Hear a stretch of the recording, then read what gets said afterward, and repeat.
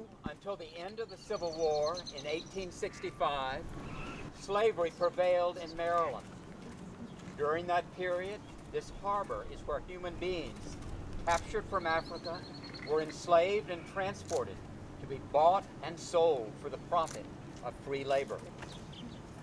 Following the 1863 Emancipation Proclamation, African Americans continued to suffer gross injustices and subjugation. The town of Chestertown recognizes this and holds in highest esteem the contributions attained under duress by the enslaved men, women, and children. In sorrow and regret for these past atrocities, we recognize that upon the backs of many of Chestertown's African American ancestors, this town and county were built and flourished.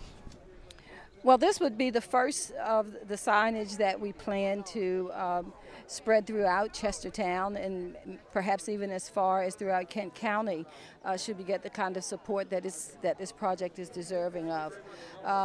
We want to, and we believe that it's way past time for so many African Americans, even of their descendants that are still in this town, to realize just the contributions that were made and why things in buildings and landmarks that are still standing today are still standing, because they were built on their backs. And it's time for people to know that, recognize that, and honor that.